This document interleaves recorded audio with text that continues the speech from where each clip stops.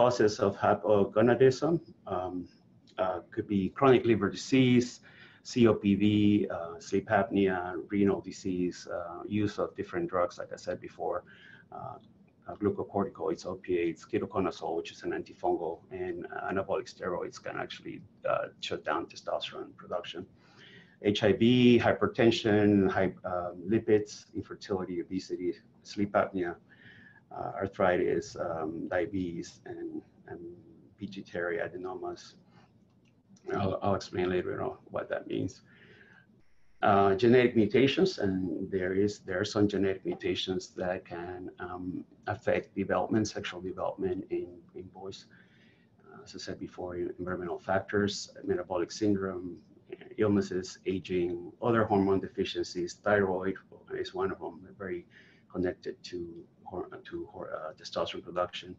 Nutrient deficiencies, as I said before, lifestyle issues, medications. And this is actually a slide that I got from SpectraCell, a very good company in Houston that tests micronutrient levels in lymphocytes, not in actual blood, but in lymphocytes, which is supposed to be more precise. But these are, I'm not saying, this graph doesn't say that adding these vitamins actually improves testosterone blood levels.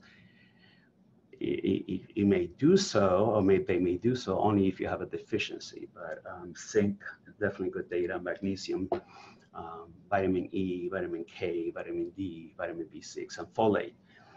But if you do supplement and you have no deficiencies, you will not see any improvements in testosterone. That's as simple as that. And the benefits of testosterone therapy is probably now evident from all the other slides that I've covered. Improved cognitive function, mood, libido, stamina, believe it or not, improved cardiovascular health. Actually, men with low testosterone tend to die of heart disease faster than men with normal testosterone. There's obviously controversial data right now that has been discussed a lot in the past 3 years on the use of higher doses and poorly managed testosterone therapy that has been associated with increased cardiovascular risk. Improvements in body composition, glucose control, fertility. When you improve testosterone, you can improve fertility to a certain point, and then you may have a decrease in fertility depending on different factors. Exercise, functional capacity improves, and there's some studies, not too many, very small data set that may suggest that improved longevity and survival. So how long does it take to see benefits? And that's another one of those questions that we get a lot on ExcelMale.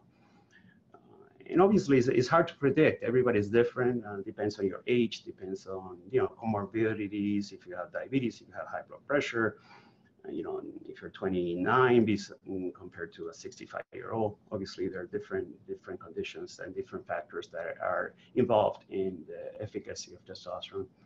But, and you see here the different colors, the blue lines say maximum benefits are reached, and on the bottom you see weeks, and the darker green is the upper, and the lighter green is the lower side of the lower duration of when benefits are reached, I'm sorry. So inflammation decreases, testosterone replacement decreases inflammation very fast within 3 to 12 weeks. Blood sugar control, anywhere from 12 weeks on the lower side to 52 weeks. Bone mineral density takes a long time because obviously bone is a lot harder to build. It's a very slow process. Body composition up to 52 weeks. Depressive mood, it could be anywhere from as fast as 3 weeks to as low as 30 weeks. Quality of life could be also, you can see benefits within a few weeks, and that's usually what happens.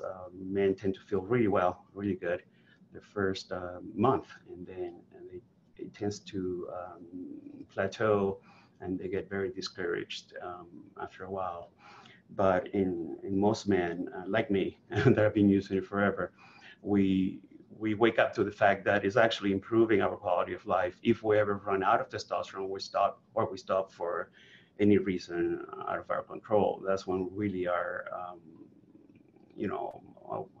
awakened to the fact that our quality of life, we have reached a new normal that we forget about.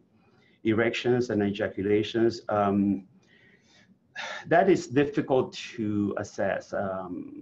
Some men do experience better erections, especially morning time erections, and some men don't. So it also depends on age and different factors that we really don't know all the factors involved.